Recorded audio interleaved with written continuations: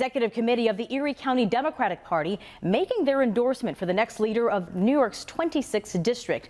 Now, since November, questions have been circulating of who will fill the soon-to-be-vacant seat of Representative Brian Higgins. 7 News political analyst Bob McCarthy maintaining that key player in making that decision is Erie County Democratic Chairman Jeremy Zellner. Now, so who is the most important person really in this decision-making process? Jeremy Zellner, the Democratic chairman, who looms as the kingmaker in this thing. That's because this is a Democratic district. There's 238,000 Dems in the district, only 107,000 Republicans, and so therefore whoever the chairman decides, basically as the main voice for the committee who makes this decision, whatever decision he makes sometime in January will essentially elect this Democrat against a vastly outnumbered Republican and give that Democrat a big leg up for the June primary, which anybody can enter then. Our Dawson Person here with Zellner and the Democratic Party's endorsement, as well as the impact of this decision on Western New York politics. The Erie County Democrats endorsed Senator Tim Kennedy for the 26th Congressional District seat that will soon be vacated by US Congressman Brian Higgins. The endorsement even brought tears to Kennedy's eyes as he passionately spoke about being a force for change for all Americans.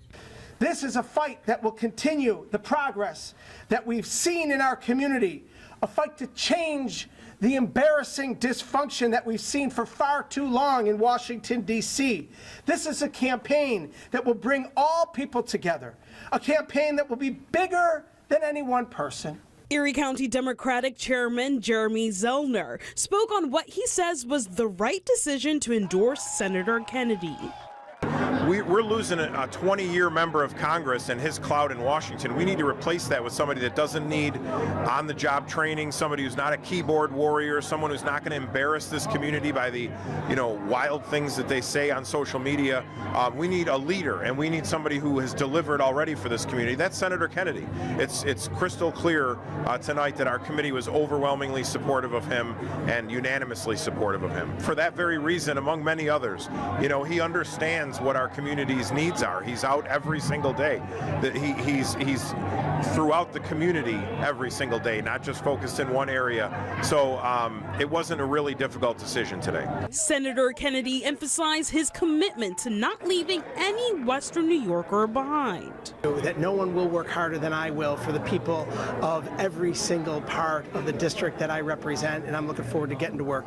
This isn't just about sound bites. This isn't just about popularity. This is about going to Washington. We get a lot of resources from the federal government here in Western New York, and we can't lose that. So having the senator as our endorsed candidate for Congress makes his seat even the more important for the Senate, because he has almost a decade as the transportation committee there. New York State in America, this is your campaign. We are going to show the people across our nation extraordinary leadership, and it starts here tonight. In Buffalo, Jocelyn Person, 7 News.